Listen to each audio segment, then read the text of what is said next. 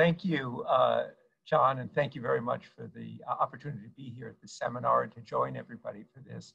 I know how important this seminar has been for more than a decade and a half, and I'm appreciative to the seminar and to the Precourt Center for this opportunity. Obviously, it's timely. It's timely in one sense because of those terrible forest fires that all of you on the West Coast are suffering for, and all the issues that that brings to the fore. And also, of course, because energy and climate is going to become one of the major issues, or is one of the major issues in the presidential campaign. So it's timely for that. It's also timely, as you say, because my book is being published slightly less than 5 hours from now. So this is the first opportunity I have to really share and to talk about it, and to talk about the themes that I've been wrestling with for the last few years to come out with this book, The New Map, Energy, Climate, and the Clash of Nations. It's a privilege to discuss it here. When I use the term, the new map, it's primarily metaphorical, because I talk about the new map of energy and geopolitics, but it's also literal, because geography is really part of this story. In fact, books called The New Map, and 8 or 9 months ago, when we were getting closer to finishing it, I said to the publisher Penguin, well, I got to get to work on maps for the book. And they said, why do you need maps? I said, well, a book that's called The New Map has to have some maps, not too many, and there are not too many in the book, but the maps do help to frame the discussion. And so the maps, what I'm going to do today is try something new in a way to talk about it, not to provide a lesson on geography, but to use the maps in the book as a launch pad for the themes to highlight the important issues and help provide a framework. But just as openers, John mentioned, as an author, and many of you will know 2 of the books, energy books I've done, one called The Prize and one called The Quest. But in a sense, I don't know if others find this, academics, but how all of your work comes together, because 2 other books that I've done also really resonate for me when I was working on this book. One is called The Commanding Heights, and it was the battle for the world economy, which was about state and market and how the pendulum was swinging towards markets, and now it's swung back. And another book that goes back even farther to when I first met John, which is called Shattered Peace, which was a book about the origins of the Soviet-American Cold War. I never expected to be writing another book about an origins of Cold War. But as I was finishing this book over the last year or a year and a half, I really did feel that I was writing a book about Cold Wars. And I think it's become even more so, and I'll talk about that, but different kind of Cold Wars, but with both Russia and with China. And just to give a little framework, as I was working on this, I was thinking that, what did people think from when China entered the WTO in 2001? And it was a kind of WTO consensus that the integration to China would be a positive for the world economy, would be a positive for the United States. But even before Trump became president, that consensus was eroding. And now where it's really an era of great power, rivalry is the language, strategic competition. And kind of an underlying question of the book is, where does that, energy is an important part of it, where does it lead? Where does it lead strategically, as between the world's 2 largest economies? And where does it lead economically, as we see the supply chains, which were taken for granted, now under pressure? And Deng Xiaoping famously said about Hong Kong, now overtaken by events, 1 country, 2 systems. Are we headed to 1 world, 2 systems? And other countries, I find, when I could travel, now not traveling, but the question, don't want to be caught in the middle, don't want to have to choose. So that's kind of a overriding framework. So let's go to the first map.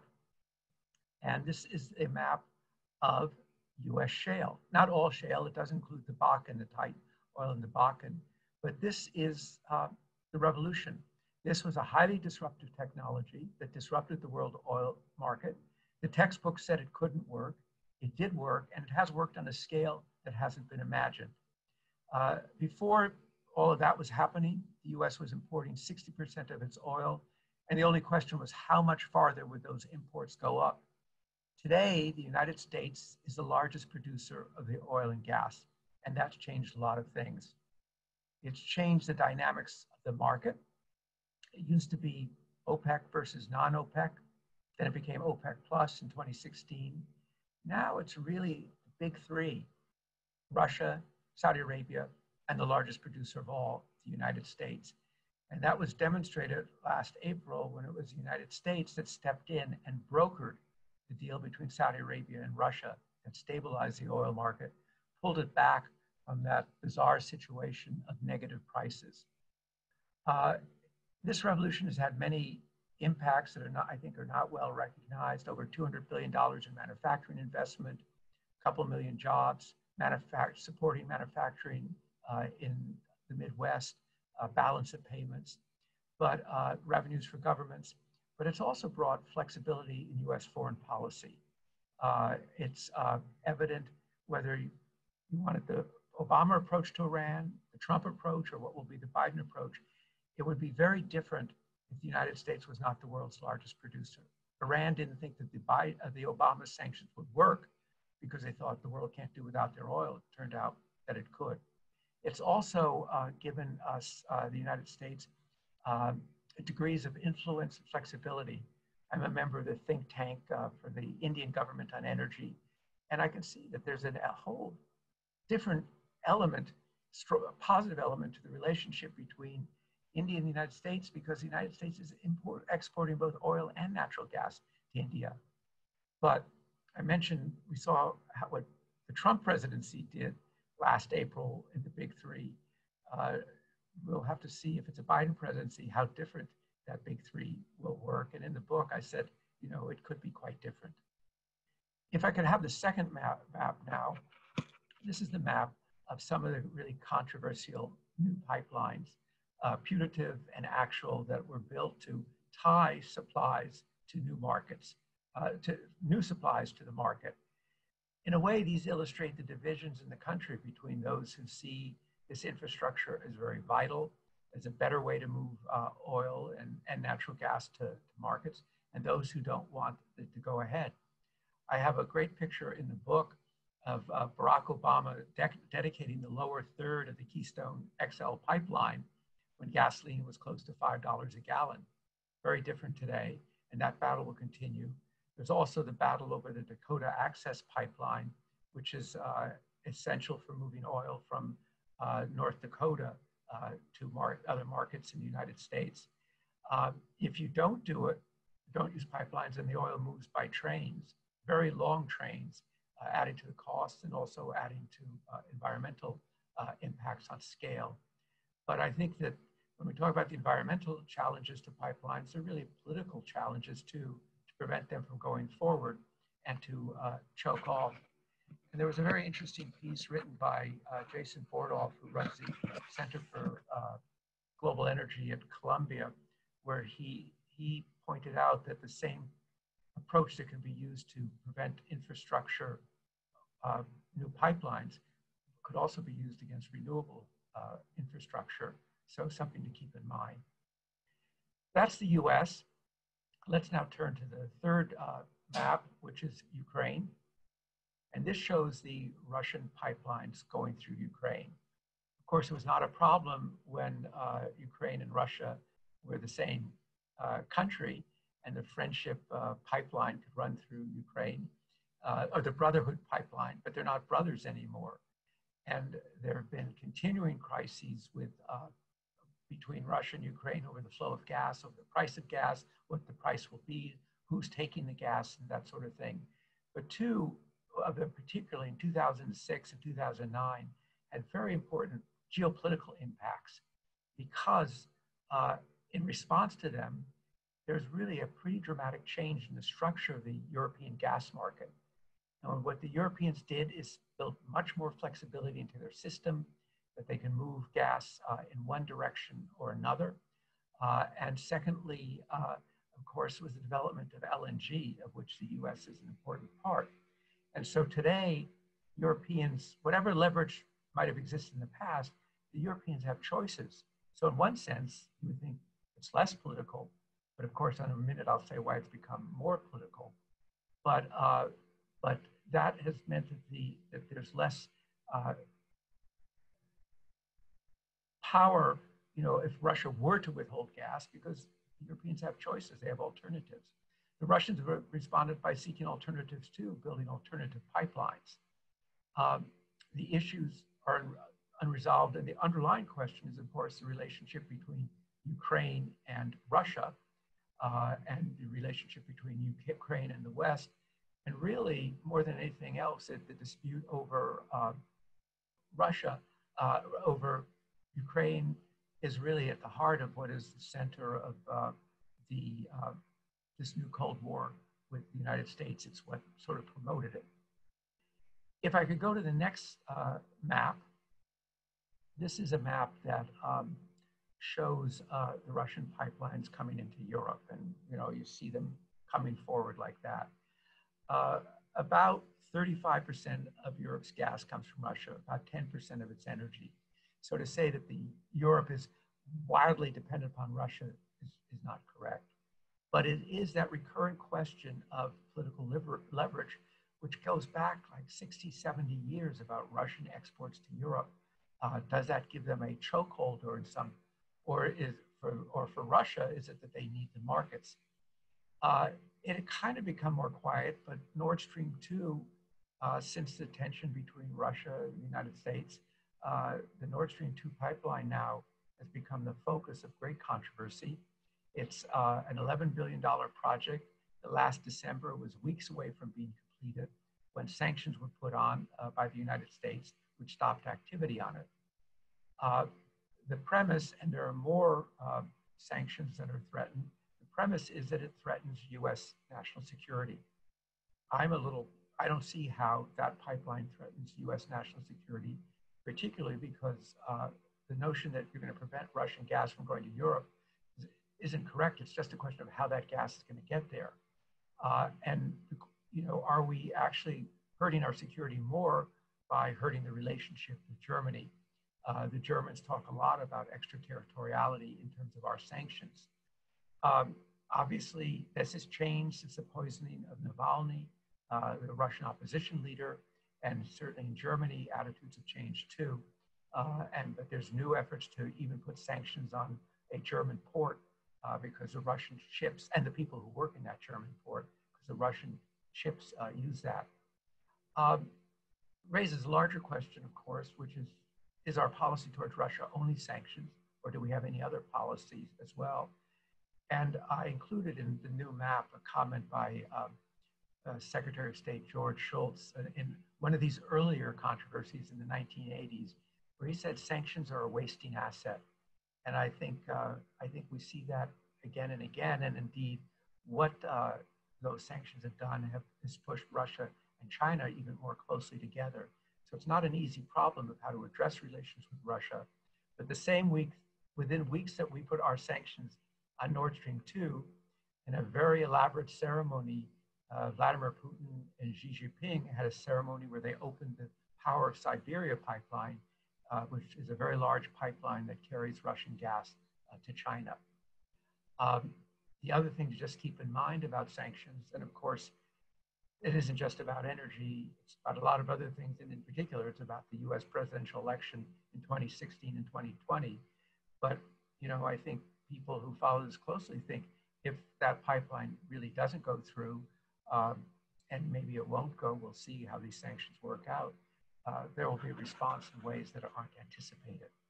I think one other thing to say at the notion of stopping this pipeline is that Russian pipeline gas has a new competitor in Europe as well. It's not only LNG, it's not only Norwegian gas in general, but it's Russian LNG. The Russian LNG projects were in the Arctic. People said, they couldn't make it work. It is going to work. And probably what it means is an LNG market that looked like it was going to be dominated by a big three of the United States, Qatar, and Australia will actually be the big four. And Russia will be a big player in LNG as well as in pipeline gas. If I could have the next map, now switching to China. And this map is the 9-dash line map describing the Chinese claims on the South China Sea. This may be the most dangerous map in the world because of the issues about who controls, who owns the South China Sea, or is it freedom of seas? Did some work in the French archives to find out how this all came about. And it all started in the early 1930s when the French Empire in Indochina was falling apart. And 3 ships were sent out to claim 9 little islands in the South China Sea. And they had a ceremony, and they blew trumpets, and they left little things on the island. Really, no one was there. Word reached Beijing and led to a sort of uproar, partly led by the geographers who were very much involved with talking about Chinese national identity. And one in particular named Bai Meichu had in 1930 done a map called the Chinese National Humiliation Map about the century of humiliation, the European powers taking different areas in China and setting up their own basically communities and control. And so in response to the French, in 1936, he drew a map for the new China Construction Atlas, which is basically that 9-dash line map. The nationalists adopted it more strongly after World War II. And then when the nationalists were rejected and went to Taiwan, the Chinese government adopted it as their map. But it didn't really become significant until the last 10 or 12 years. There is an energy dimension to it. Some people think it's about the oil and gas resources. The South China Sea today produces less than 1% of world oil production. Our own geologists at IHS Markit and the company geologists we talk to do not think actually, despite what you hear, that it's very prospective of oil at all. There may be gas there, but it'll be expensive and hard to produce.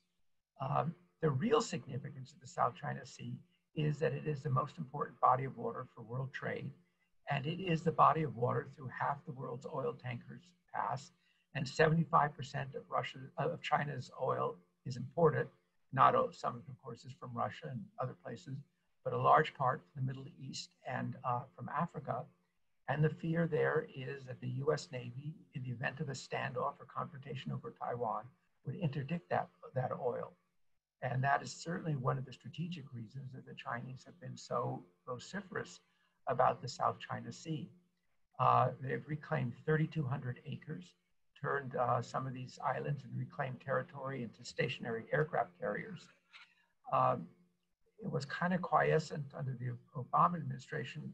The pushback against it has become much stronger now in the last 3 years. The number of missions, freedom of sea missions, freedom of passage missions have increased. And we've heard Secretary Pompeo and others advocate an Indo-Pacific community, and Japan, India, and the United States, a kind of tripart group kind of pushing back against this. There's no obvious resolution to this at all. And finally, I conclude in some variant of mutually assured destruction, which was the Cold War, maybe the only answer will be mutually assured ambiguity. But it is, as I say, there have been several near collisions. And in this kind of increasingly tense atmosphere, one worries that if there was a real actual collision of ships, how it would be controlled and what the consequences would be. Let me turn to the next map. And this is the sixth belt, the Belt and Road map. You can see this shows the various routes for the Chinese Belt and Road strategy. But by the way, this is not all there is to it. There's this question of what countries can be part of the Belt and Road. President of Panama asked President Xi Jinping, could Panama be part of the Belt and Road? Not exactly in Central Asia. And his reply was yes, because it's all about connectivity. That's the connection. The question, is this an economic initiative? Is this a geopolitical initiative? Is it both? What it certainly would do is further embed China in the world economy. The numbers bruited about for it are $1 trillion to $1.4 trillion, which in real terms would be about 7 times the amount of the Marshall Plan after World War II. Energy is a very key element in it, along with providing markets for Chinese goods and Chinese growth, securing energy all along the route. But there's been backlash in some countries against it. Discussion, some of you will know about the debt trap, that the loans that the Chinese are providing cannot easily be paid back, particularly given what COVID-19 has done to emerging market countries. This is also, the Belt and Road has also further mobilized Japan and India. There was recently shots exchanged between India and China, but kind of some pushback. Although it is noteworthy that the Asian Infrastructure Bank, a single country that's gotten the most loans from it so far, has actually been India. So let's pivot now from Asia to the next map and to the Middle East. This is the Sykes-Picot, the famous Sykes-Picot map that was drawn up in late 1915 and the beginning of 1916 during World War II by Mark Sykes, a kind of author and amateur diplomat, and Georges Francois Picot, who was a French diplomat. And it was basically trying to deal with the issue of the imminent collapse of the Ottoman Empire. What do you do about it? Something had to be done. The Russian Empire, by the way, was a party to it for a time, but then came the Bolshevik Revolution. Leonid Trotsky published the secret treaties, and that was partly the response where Woodrow Wilson came out with the 14 points in democracy and self-determination. Now, it was not just the Sykes-Picot Treaty. There were two treaties after World War I, but this is the origin of the nation-state system in the Middle East. I don't have the map. Well, I'll have another map that will say something about the oil part of it. But the three vilayets, or eastern provinces of the Ottoman Empire, were yoked together to form Iraq, which was really a country where those provinces, as then and to some degree now, don't have a great deal of connection. It was done hastily. When Prince Faisal was installed as king in 1921, as king of Iraq by the British, Iraq didn't have a national anthem. So one of the little details I found is they played God Save the King as the national anthem. But the resistance to the nation-state system in the Middle East, by the Muslim Brotherhood, and much more extremely, of course, by Al-Qaeda and ISIS, is a resistance. And in the chapter on this, I start with a video that was up on the internet. I don't think it's there anymore, showing ISIS militants on the border between Iraq and Syria, having set the border posts on fire, stomping out the border and saying, Sykes-Picot is now dead. And so it has a metaphor that extends beyond what the map itself represented. And what the map represented, I didn't explain it, was a division between the French and the British over who would have which area and which areas ultimately they would have mandates over. The next map is the Persian Gulf. It shows, where oil was discovered in different regions, and obviously transformed that region. It also is a geopolitical map. Abqaiq is on it. Abqaiq was the 7 million barrel a day Saudi oil processing facility that was hit by Iranian drones 13 months ago. And if something like that had happened a few years earlier, there would have been panic in the world oil market. There was panic for at most a couple of days. Partly the Saudis repaired it very quickly. Partly the fact is that lack of panic reaction reflected the change brought about by the shale revolution in the United States, that suddenly there is this very large production coming from the United States that is a huge stabilizer and source of security in the global oil market. And at least I thought about the fact that there wasn't a panic reaction had a lot to do with US shale. But what this map also points to, the reality of Iran versus Saudi Arabia for hegemony in the region, for dominance, But I would add to that Turkey. It's really a tripartite balance, and it's striking to see Turkey under President Erdogan invoking, shall we call it, its Ottoman vocation. This shows up too in what is a major new area of oil and gas development, which is the Eastern Mediterranean, another place where people said they will never find any oil or gas, and now a very large development of natural gas in Israel, which will make Israel, depending on the competition in the market, an exporter of LNG, again, something that would not have been expected. And but Turkey challenging plans for pipelines and distribution. And so I think one thing to watch is a kind of geopolitical controversy related to this new play in the Eastern Med. One other point to mention is just of great significance is the mutual recognition of the United Arab Emirates and Israel. Maybe it's been overshadowed by other news that talk about reshaping the map. That is a new element in the new map for the Middle East. Well, at this point, my publisher said enough with maps. I ran out of maps, so I have two last pictures to kind of explain the rest of the story. If I can have the next one, this shows on the left is Thomas Edison, his electric car, and on the right, the reincarnation of Thomas Edison as Elon Musk. In 1900, there were more electric cars in New York than gasoline-powered cars, and Thomas Edison bet heavily on electric cars, but there was range anxiety. But once Henry Ford's Model Ts rolled off the assembly line, the days for the electric car were numbered. They became known as ladies' cars, and then they became known as doctors' cars in the 1920s, because apparently doctors like to make house calls in St. Louis and other cities. Well, it's really an amazing achievement what Tesla has done to bring back the electric car. The question of how fast does it move into the overall fleet. At IHS Markit, we have about 800 people who do research on the automotive market and the automotive industry.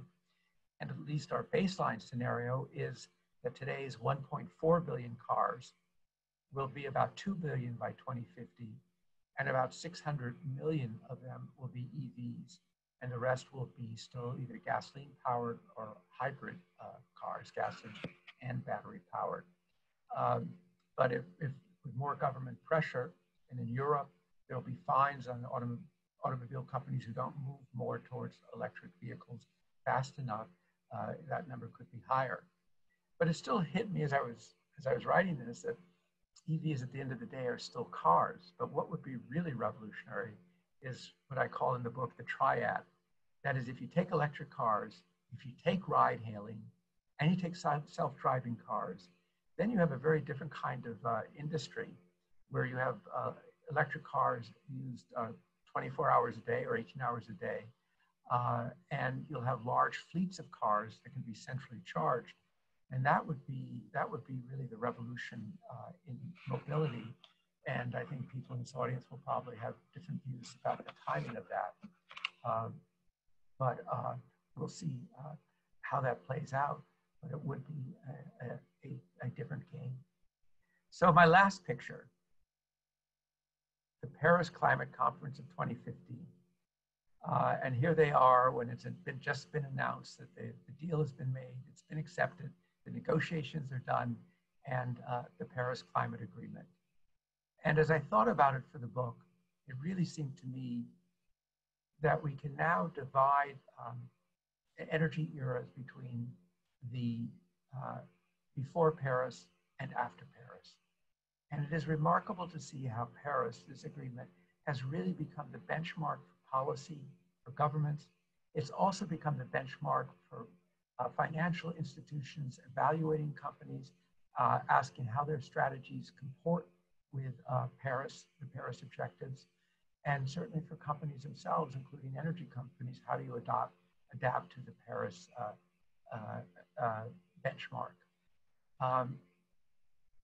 This is, and it's going to unfold, and it will unfold more, could unfold more after January 20th. It raises a lot of questions. One of our major research projects now is about the supply chains for a zero carbon future, as that has become the the nomenclature, the target, and you look at the numbers, in one of our scenarios about getting to that target, you have to add, in terms of capacity between now and 2050, solar and wind capacity that would be double the entire existing capacity of the world's electric power industry today. So these are very big numbers. The question is, how fast can they be done? So before turning it back to John, let me sort of end on a question, which is, the question is, how does COVID-19 change things? Well, we certainly know, and it's kind of customary to say, that 6 years of digitalization advance has been compressed into 6 months. For so many people, working in a distributed way is now possible, and companies have found that they could. In our own company, our CEO used to like it that everybody had to be in the office by 8 or 8:30 in the morning.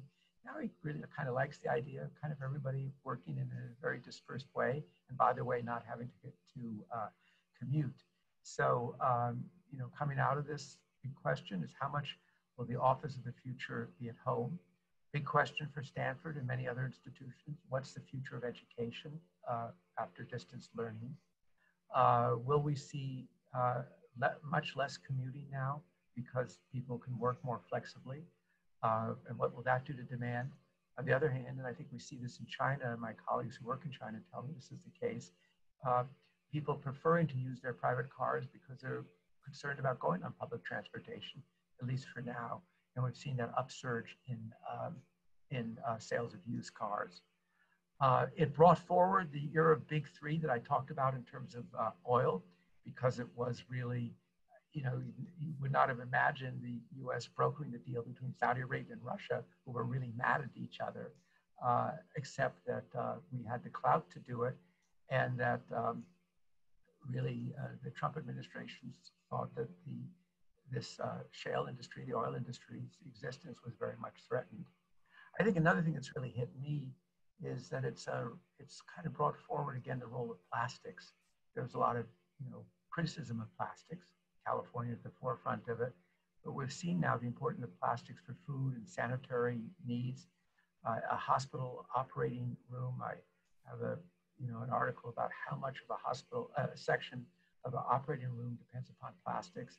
Of course, the N95 mask, the much desired N95 mask, and all that plastic that you see in stores so that you can go in and people can shop. But the big question is, what does COVID-19 mean for the energy transition? Does it speed up the changes for the reasons that build back stronger and so forth? Or does it retard it because of the staggering amounts of debts that governments will have and the depths of the economic wounds? So that's a question, probably this time next year we'll have a better idea of that, but it's a question for the seminar too. And with that, John, I will turn it back to you. Great. Okay, Dan, that was a fantastic tour through this world that I think only you see well, and that is the combination of energy, environment, and national security, including superpower relations and emergence. For transition, I'm just going to ask one or two quick questions, some of which overlap with the long list of audience questions. One is, as you know, we kind of intersected in Cambridge, Mass in the late 70s on energy independence, oil security. We met in Mexico City for a memorable event on oil security. And then to fast forward and get more up to date, in Riyadh, Saudi Arabia, at some palace at a big oil center sponsored conference right about when the book The Quest came out, which I think got you into clean tech and non-fossil energy. So with that background, I'm curious from my own personal point of view, and I'm sure the audience is, why did you write this particular book in this particular way, frame this particular way at this point in time? You've already given a little bit of an indication of why that might be, but I thought I would ask it more directly just to kick things off. I would say that even when I did Energy Future at the Harvard Business School, around the time we first met, it had a big section on renewables. It was way ahead of its time and in terms of expectations. I think in this book, it's interesting how, at least for me, when I the new map was not mapped out as a book. I mean, it really sort of organically developed. But what I was doing for myself, and I hope for readers, was creating a framework so you could see how all these pieces fit together as we go, as we move through this era of energy transition, but keeping in mind that the world still uses 84% of its energy comes from coal, and natural gas and oil. And there are a lot of other issues, all these geopolitical issues that are tied up with it. So that, so it's trying to put it all into context and not be monochromal, but see a framework and how they fit together. And that's what I was trying to do. I had another objective, John, however, also, which was to make it shorter than the prize and the quest, because this is the age of Twitter, and you won't see a 5 on the page numbers in the book. It's about half the length, actually, of the prize. To my amazement, I just looked at it the other day. So following on this and syncing up with a number of audience questions, I know you get paid big money to do this, but to the extent you're willing to share with us in public, what advice would you give world leaders, particularly a new US administration and folks like those in so let's just limit it to US oil majors and US electric utilities at this point in time? Well, I think we have to kind of divide it. I think for government, it's really the combination of both the reality of what we have today, its importance in the economy, its importance to energy security in some ways I've described. And that's very important. It was interesting when Joe Biden was in Pennsylvania, he said, I'm not going to ban fracking. He said, let me repeat, I'm not going to ban fracking. I mean, if we went away, the reality is we would just import a lot more oil. I mean, given the structure of our economy, it's not going to change. Wind and solar are not going to really change the oil balance. So, I mean, it's dealing with that reality and at the same time moving forward. And I think that the real answers around environment, around climate, are going to be technology answers consistent spending, and that takes time. Ernie Moniz, the former energy secretary, and I did headed a report for Breakthrough Energy Coalition for Bill Gates' foundation on the kind of technologies that you need, and the answer is that you need technology. So I think the commitment to science is very important. I think we do, when you look at the companies, you really do see a difference between the European companies and the American companies. And I think part of it has to do with the political cultures in which they live, the political pressures they're feeling, and also, of course, pressure from investors. The other day, I chaired a session for the Edison Electric Institute, which is the CEO group of the industry, and I had Ernie on it. I had the head of NRDC, the head of the Environmental Defense Fund, and the utility executive. And the electric utilities are generally moving, as they are in California, to low carbon. Big point of debate or contention is what's going to be the role of natural gas versus renewables. But I think the goals of sort of net zero carbon are very much in the playbook for a lot of electric utilities. But you also come away with the sense that they need, you need additional technologies. Actually, looking at the remaining questions, there's a couple of things that come up, and I know some of them are in the book because you were kind enough to share a pre-publication version. One is, how is this picture affected in your mind by two things, polar opposites? One is the move towards nationalism, and two, this is a student question, how is it affected by do you think, by the recent spate of storms and fires, in particular here in the US, sitting in the US, Western US, where the air is almost unfit to breathe at this point, and it gets worse as you go up the coast. How do you think those things will factor in? Well, I think the second one is clear. I think the hurricanes have been recurrent and have had big impacts, and I think the Gulf Coast is bracing itself for another hurricane as we're speaking. I think the forest fires, this apocalypse moves climate change debate and climate change issues even more forward in the discussion. And you can see that, the duel between Biden and Trump on it. I see Biden, I think, called Trump a climate arsonist, and Trump said the problem is forest management. So I think this is going to make climate even a bigger issue in the campaign, and it was already a big issue. On the nationalism question, that is this fragmentation. What does it do to markets? And it's an issue that comes up in terms of renewables, because, you know, as you maybe saw the article I had in Saturday's Wall Street Journal, and I go much more in depth into it in the book about the supply chains for renewables, particularly lithium batteries and for solar, run through China. And so we now have a chip war. Does this extend further? And how are they going to fashion, how are they going to respond to the current circumstances?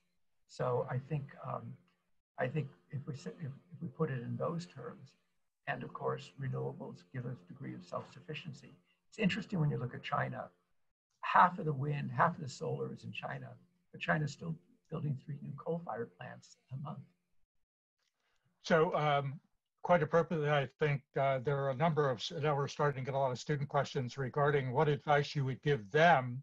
And this ranges for international relations fields to get into, technology fields, all the way up to kind of how can we be like Dan? How can we get to where you are in terms of framing the debate and influencing world leaders?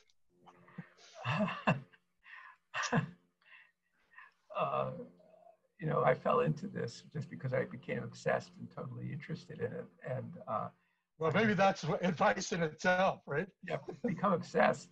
I was very fortunate. I had a 2-year postdoctoral grant and no one was supervising me. So I just followed my interest without thinking that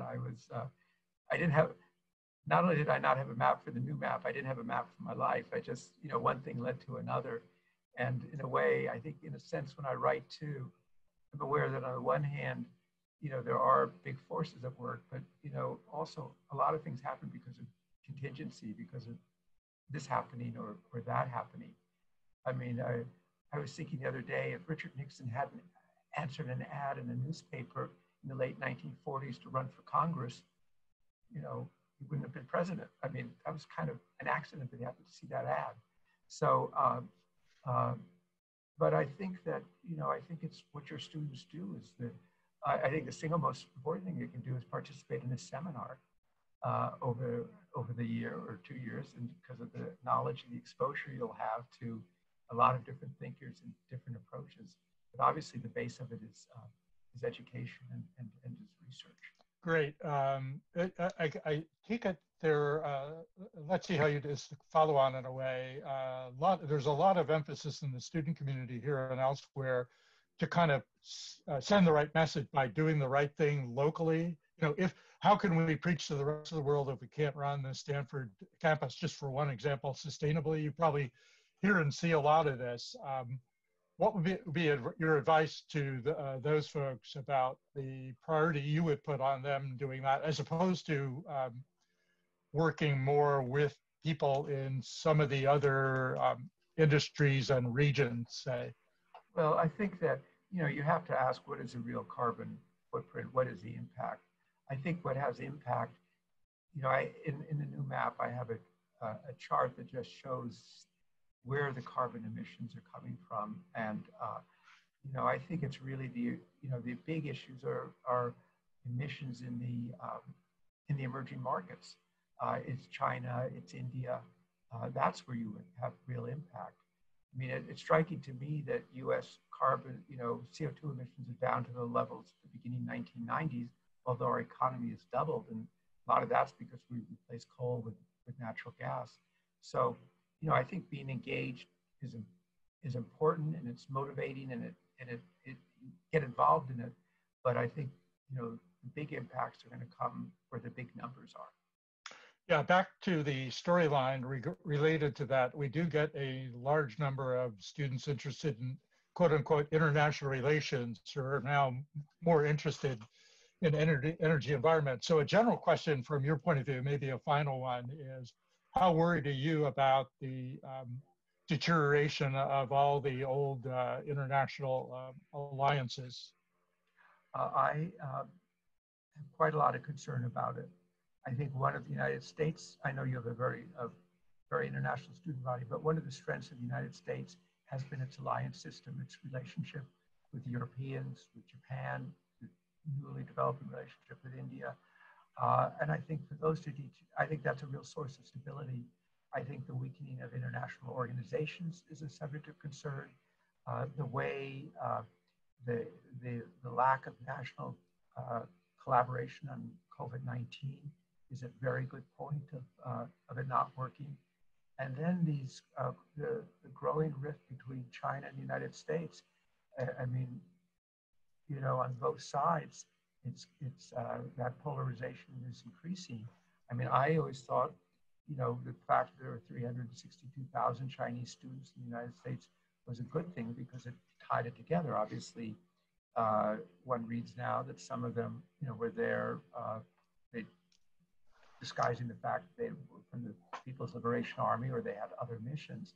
But I think the kind of breakdown of that relationship is quite worrying, and it's not where it is now, but where is it going to be in 2 or 3 years?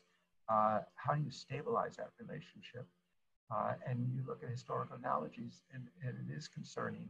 As I said, you know, I went back to that element of contingency. You know, what happens if ships collide? What happens if there's some kind of exchange, like happened between Indian and Chinese soldiers a few weeks ago in the South China Sea? How do you control that, given the polarization? So I am by temperament an optimist and a positive thinker, but I think one does have to be realistic about these risks and ask, how do we manage them? And not just assume that they can go on. So I think for the students, you know, of international relations, people focused on that. It's there.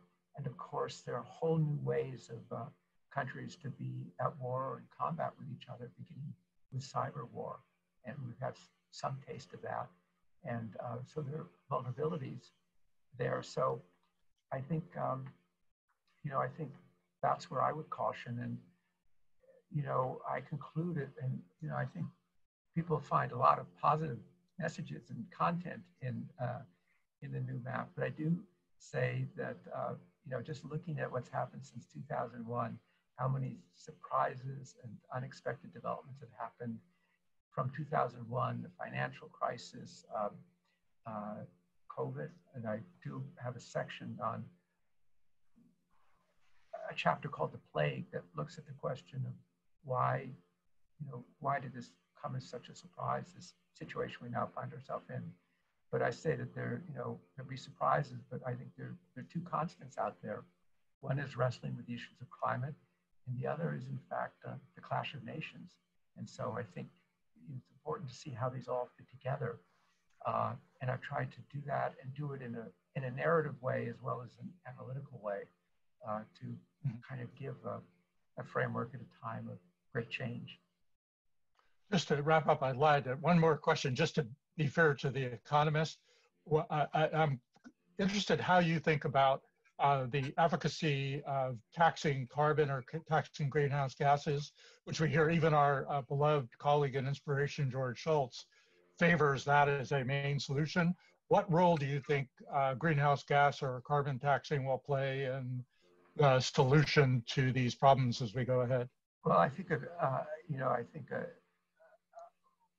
that other book I mentioned, Commanding Heights, I came out of it, you know, how should I say it, with a lot of respect for actually prices as little pieces of information that tell you what to do. And so I think rather than jerry-built system of regulations and mandates that, you know, that don't allow a lot of room for flexibility, adjustment, and innovation, I think a carbon tax or carbon pricing would be, you know, a very efficient way to go about it. You know, it's always been, you know, who wants to stand up and vote for taxes? Some people think maybe it'll be easier now because the government will need a lot of money. Of course, it's regressive, but George Shultz and others say, you know, you recirculate it back to people. So I think that using a price would be probably the most efficient way to do this, and the one that would promote the most innovation and maybe the fastest adaptation. Great. Well, at this point, we're a little bit over time, in fact, so I'd like to thank you for presenting this work so eloquently and impactful and giving us a sneak preview on your latest magnus opus and tour de force. So congratulations. Well, congratulations on another successful achievement. And if this one doesn't win a Pulitzer Prize, it should. Well, the system is right. Yeah. Great. Thank you, John. Thank you so much. We owe you a trip out here at some point. Hopefully exactly. In the not too distant future. Yeah. But thank you. It was very meaningful for me because of the seminar. Good. To have the chance to do this, you know, 4 hours and 3 minutes before publication. Yeah, and then a group of lucky students, a small group of lucky students are going to get a chance to right now to chat with you for maybe 20 minutes longer. So thank you. Thank you for that as well. So thanks once again. We owe you a lot, both as an audience and as citizens of the world.